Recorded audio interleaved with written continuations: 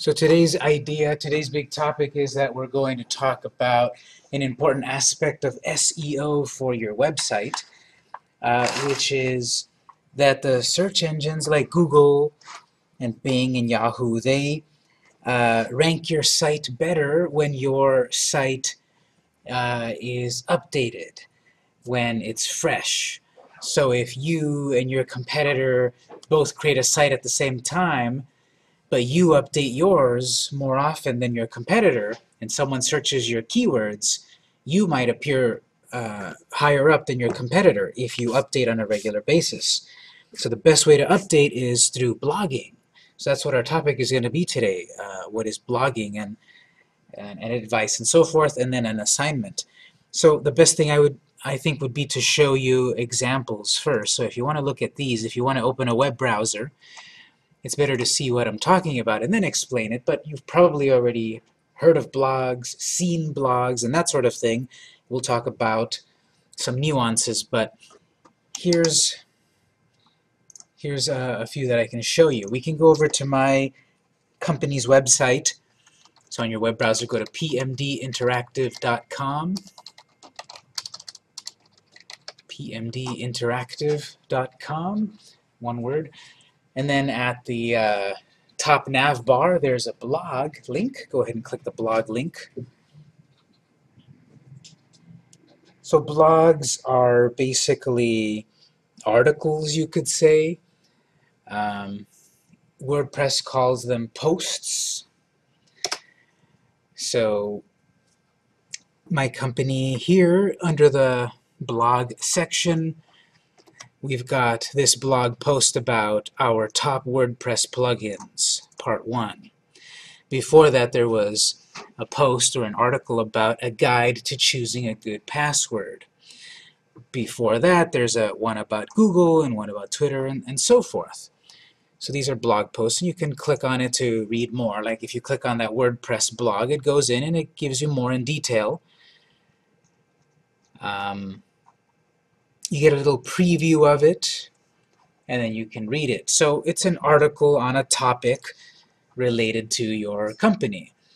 So that one was published March 14th. So if you set yourself a goal of one blog post per month of at least 100 words, that's a great goal for you, for your website, to get more traffic in the long term. Because as I said, if you created your site, you haven't really changed it, you've added already all your products and content, how much more can you change it? Well, you're not really going to add more products or change the about page or change the home page every once in a while. You're going to add content. You're going to add meaningful content, and that's what a blog section of the site is. You're going to add articles. Later on, we'll brainstorm each of you. I'll brainstorm with each of you about ideas of what to blog about, because yes, every company, every website could have a blog, and really nowadays should have a blog, even if you don't think you would need one, because it will help your SEO. So for example, this blog post here, this is about WordPress plugins. My company, we make websites, we do a bunch of things. Websites, the main way we do them is WordPress. So we're writing on a topic related to the business that we have. This is a useful thing. It's free. You can, of course, charge for your blog posts if you'd like, but this is free. So when people are searching on Google, you know, free WordPress plugins or best WordPress plugins or top WordPress plugins, that could make my site appear here, because this is something that people are searching for. Notice it's more than 100 words. I forget how long this is, but it may be 200 or 300 words, divided into sections for readable chunks. It's not just one long essay. It's subtly easier to read in that there's sections. There's a little section for this plugin called Duplicator. There's one for a plugin called Redirection, and another one called Jetpack. And then at the end, the takeaway. So my advice here is the blogs that I'm going to show you, they follow good practices of blogging. One of them is you can write as much as you want, no problem. But the problem comes with people having the will to really read it.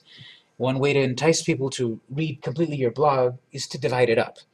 And that's simply right here, like this bolder text, that's just an H1 tag.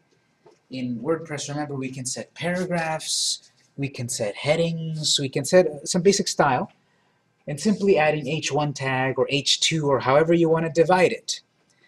That breaks up the wall of text, and it allows people to maybe just jump to a certain chunk and read and digest that piece, or to show that they can just follow it sequentially and read the whole post. So headings. I recommend use headings when you're writing your blog posts. The topic is very open-ended, and so open-ended that you might think, well, I don't know what to write about. That's what we're going to talk about later with each of you. What possibly could you write about? You want to break up the monotony of text also with a picture or two. So here I just got the WordPress logo, the official WordPress logo. I could have set it up also so that I put it on the left side of the paragraph, or an icon for that plugin, or whatever. But simply a picture also helps in blog posts, at least one. Notice I've got some links that point over to other websites.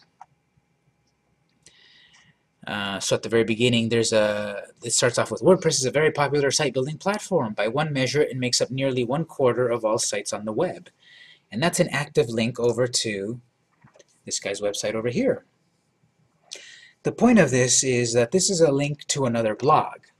And this is very useful for your blog to have links to other blogs, because most likely that other website has some mechanism that they get a notification that your site linked to their site. And the point of that is, once they're aware of that, they might check out your site. They might drive a little bit of traffic to your site simply by going to your site to read what you're about. Even better, they might see that your site, your blog, has great content that they might care about, and they might link back to your site. So to get good SEO nowadays, you want that. You want sites, other people's sites, linking to your site. In the old days, the trick was, well, I can buy 5 websites, Victor's Bakery, and Victor's Dog Walking, and Victor's Tutoring.com, and all of that, and I would have them all linked to each other. And in the old days, that would work because the search engines were only smart enough to really tell these sites are linking to each other, therefore they are relevant.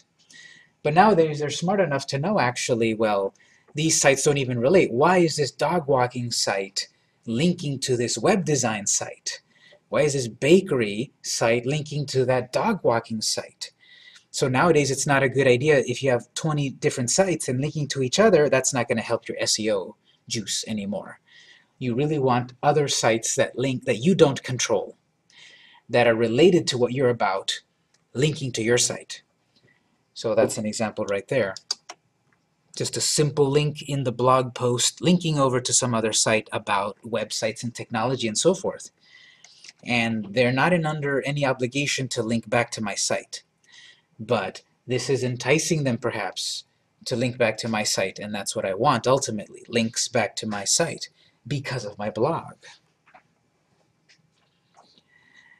So I've got a few links in here.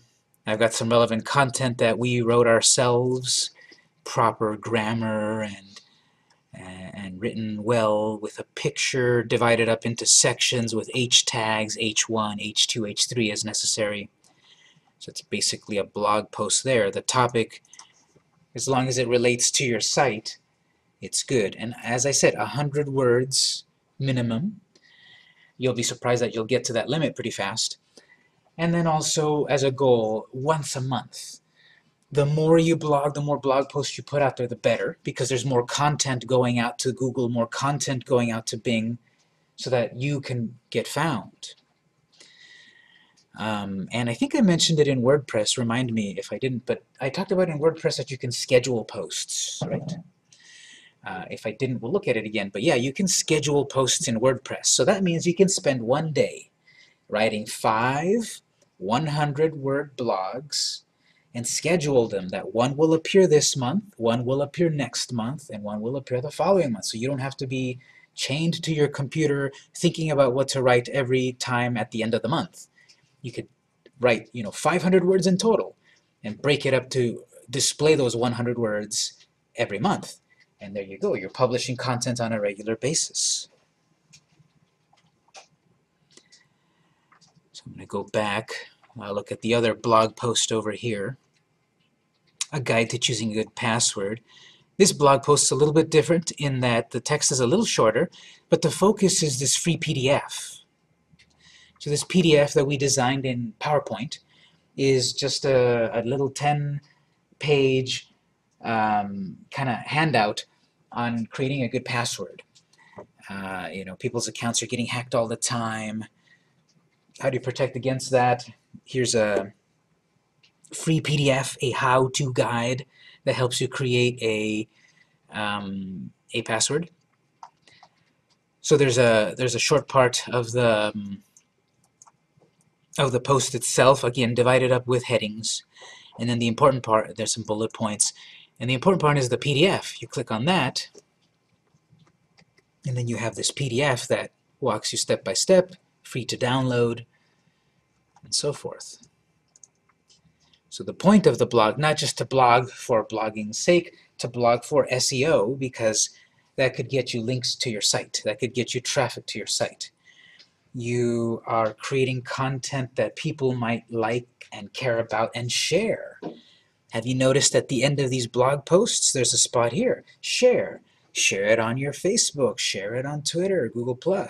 We've got more here so people can print it or people can email it or whatever. So you want to create good content to entice people to share it, because then you're getting free advertising. You're getting people on their Facebook or their Twitter to spread your message. So as long as you've got good content, it's going to be like a self-fulfilling prophecy that you will get more traffic because people will share it, and those shares will get you more traffic. Notice also these blog posts at the end have a related section. You've probably seen that. You've read an article about, top 10 celebrity fails. And then at the end, there's another one about top 12 celebrity, what's the opposite of fail? Successes. So you're going to see all these blog posts. One's going to entice you, like I'm so addicted to watching those BuzzFeed videos about, people try Japanese snacks for the first time, or people try, Mortal Kombat for the first time. And I watch one, and I watch the next one, and the next one, and suddenly half an hour later, I've watched a bunch of videos. Same thing with blogging, probably. You've probably seen articles that you read it, you liked it, and then it entices you at the end. That one seems interesting, let me click and read it. So WordPress gives you the ability to do this. You write a blog post, you write a few of them, and then they're going to be linking to each other, so people can be enticed to read more. The point of that is, again, what's the point of my website? Going back to my assignment about the company profile marketing strategy, the point of my website, PMD Interactive, is I want people to go there to see my company's portfolio of work and to hire us. I want the customer to see that we know what we're talking about, we're giving good advice, we practice what we preach. They read our blog post, they get a good tip, they read another one, and then they might think, okay, we'll hire them, or maybe at least contact them to see if we want to hire them. So when you have related blog posts, that captures people on your site longer to hopefully complete the goal of your site. I'm trying to sell my paintings, I'm trying to book a gig for my band, I'm trying to get together a flash mob, I'm trying to get donations. And if I've got a blog about the successes that we've had in our company to entice people to donate, if I've got more articles about all of the good we've done, then that might entice people. Yeah, I want to give them a donation, $5, $5 a month, $10, whatever. So related content. And then there's also the ability to comment. That's useful because then that gets people interacting with your site, and the search engines see that and they say, this site is pretty relevant. People are commenting, people are sharing, let's rank them higher than the other company that's doing the same thing but doesn't have this activity.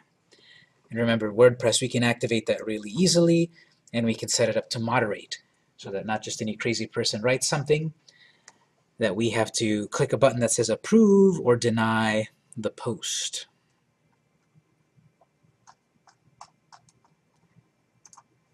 So those are examples on our site of blog posts.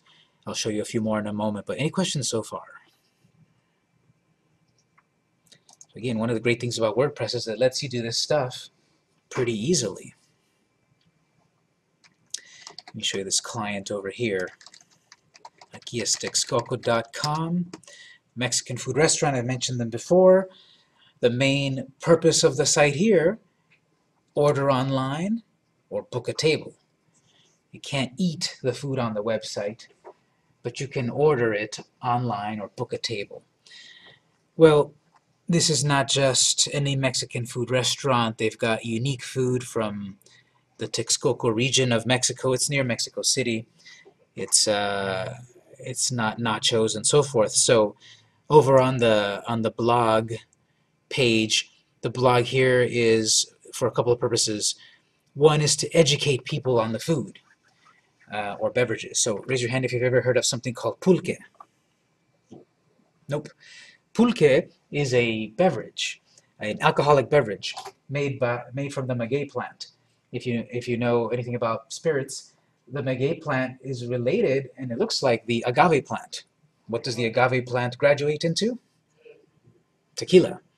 So the maguey plant graduates into pulque, which is an alcoholic beverage sold at the restaurant here. You never knew that? There's an article about that educates you about what is served at the restaurant. So that also has text, pictures, links, related articles, the ability to share. You know, you start to mention alcohol and people really like that. And so related articles and so forth. So the thing about this blog on this site is educating people on the food. There's lots of articles, so we can go back. So about the craft beer, about the barbecue lamb, about the beverages like agua de Jamaica and so forth. This food here, michotes. So you might have had quesadillas, but have you ever had a huitlacoche quesadilla? I don't even know what that is. Well, read the article. This is how Texcoco uses blogging to educate, but also to toot our own horn. There's a few blog posts here about celebrities that have come to the restaurant, because popularity breeds popularity. If someone sees, oh, look at that, Rick Bayless was at the restaurant. Oh, and look at that, Andrew Zimmern was at the restaurant, and Marcela Valladolid too. And you know, people see celebrities have come to the restaurant. That'll entice people to come to the restaurant too. So educating people on the food, just showing off a little bit. Also here, for example, they expanded to Los Angeles, so there's a blog post about that. You might not have, technically they're in Commerce, which is right near Los Angeles, just like, you know, Chula Vista is near San Diego.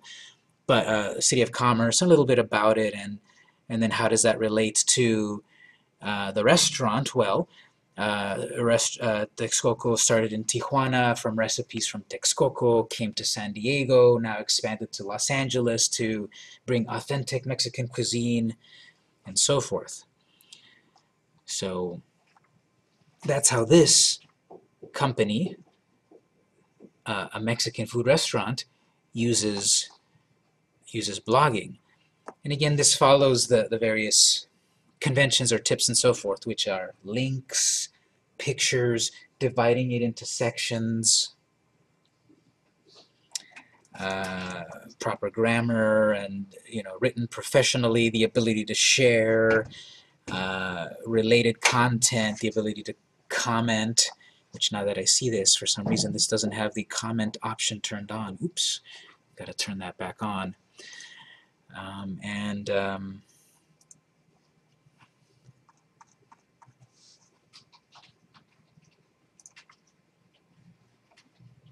Yeah, for some reason we forgot to turn that on. Oops. Well, that's easily fixed.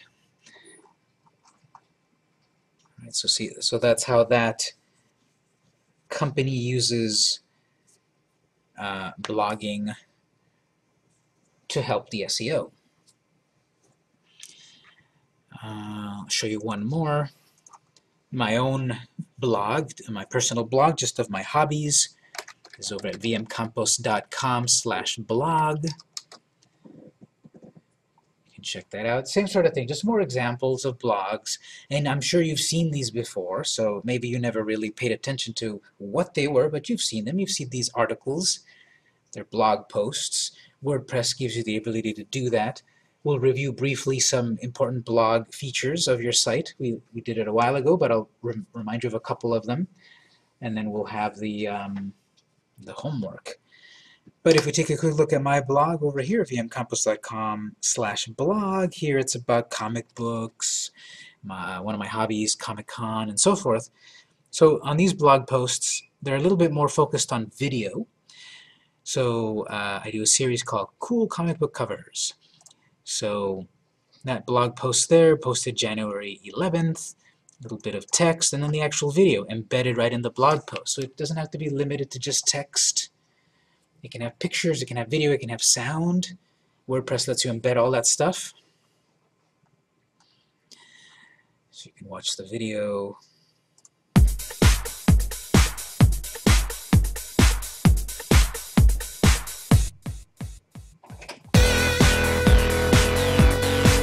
Takes more work because you have to create the video, and then this is stored over. You've probably heard of Vimeo.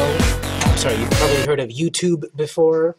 Vimeo is an alternative to YouTube, so I've got some videos over there, and then the video is embedded in my blog post. So from the main site here, I look at a few articles, and then I can go back. Older posts, and they're kind of the same sort of thing. So it's got the ability to share, to comment, related articles, and the subject, the content, what you want to write about is up to you, depending on your site. So we'll take a short break in just a moment. And what I'm going to do then is give you a link to a communal document where we're going to all contribute to, and then the homework and so forth. But I've shown you here examples of some blogs, some ideas. I would say to kind of get inspiration, remember to check them out. So there's the PMD Interactive blog that we have. There's the Texcoco blog, and my own blog site. So any general questions at this point? All right, let's take a short break. When we come back, you might think, well, I don't know what to write about. How can my company really have a blog? So after the break, we're going to do a little brainstorming activity so that we can all think about what to write about in our blogs. You might already have an idea, but it's always good to get more ideas. So it's about 6 o'clock. Let's take a 10-minute break. At 6:10, we'll start the next part of the assignment.